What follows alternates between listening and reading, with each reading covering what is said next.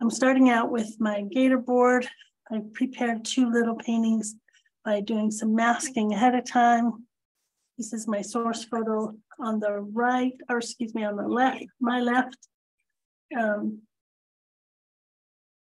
I have some tools over here. I'll talk about those in a minute. I have my palette to the right. I'm a right-handed person. So I have my palette to the right.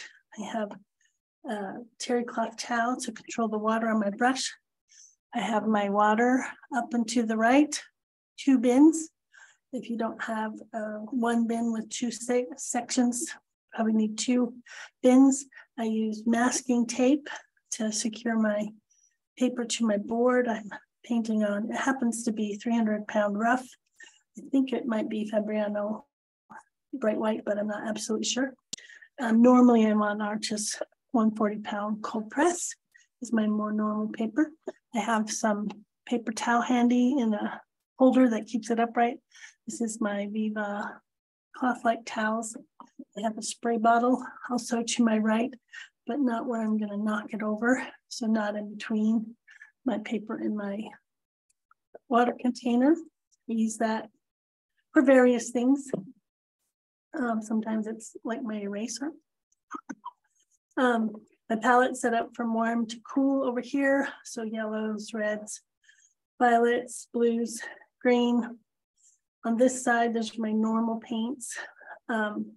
These are all what I call sexy colors. I interchange those in and out, but I have some dark blues and some dark purples, some different kind of reds, some burnt browns, and you know, sort of neutral colors. Sometimes I'll put a opaque white and opaque lavender over there as well, but those change frequently. These are pretty standard in my palette. So that's what I have to the right. Because I'm right-handed, sometimes I like to have a piece of tester paper the same as I'm doing there, just to test the strength of my pigment. That's all I keep like handy. I try not to have anything between my palette and my board, so I'm not tripping over things. I have tubes of paint, and this one I need to replenish is my quinacridone coral. That's probably my favorite warm red. So I have that one out, and then I like to put it away so I'm not tripping over it. Let's see what else. I have a whole cup. I like to put them in a cup to contain things. My station here isn't quite level, so I don't like to have my brushes rolling all over the place. But I have my tools. I have a big brush, big flat brush. I have a palette knife. I don't have the one I like to use. I have a ruling pen to apply masking fluid. That's what I've used to apply masking fluid on this paper. I have a little snap knife as a hobby knife. My most common brush, I can usually get through 90% of my painting. Most of my paintings I use this one brush for. It's a 90-20 series King Art brush number 6. This is a number 16, also like number 14. I like this one. It's a little floppier of a brush. I like to use that at the beginning stages, and I can make different shapes with it easier. So it has a little more flexible stuff to it. A lot of people use squirrel brushes for that. I also have a liner brush, also known as a rigger brush, has long floppy bristles. I have a tiny brush somewhere. I have a fan brush handy. I never really use it, but it's handy in case I do. And then I have this magic tree brush, angle floppy brush. Hardly ever use it, but it's handy if I ever need it. And then I have a tiny brush that hides in there somewhere that I use to sign my paintings. I often use this one as well. Oh, there it is. It hides real easy.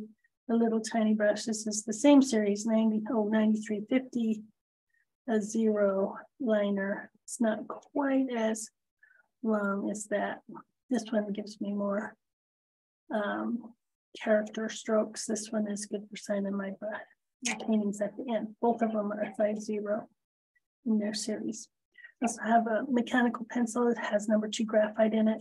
I like these so I don't have to keep sharpening my pen. excuse me, my pencil, and then I have a kneaded eraser. I also have this harder eraser that still isn't too hard. If I have some stubborn pencil marks, I can get a little more pressure on it. I also use Mr. Clean's Magic Eraser. You can get the generic brand. This might be a generic, but just make sure you get the kind that doesn't have any soap in it. I also often use wax for wax resist. I seldom leave it on the painting, but it's a nice way to save whites without having to wait for the paint to dry, or the masking fluid to dry. Speaking of, this is the masking fluid I use, Pabio drying gum. All masking fluid is problematic in some way, but I like this one because it tends to be inky. If you buy it and it's all glummed up, usually you can get down to the bottom of the bottle and it's still pretty good. So that's my general supplies. I also like to have a ruler handy with a sharp edge. I like the metal rulers. I just never know when I'm going to need it. I tend to put my source photos in plastic when I'm painting on my own so I don't ruin the source photo, but for videos, it's kind of hard because there's too much glare on the source photo.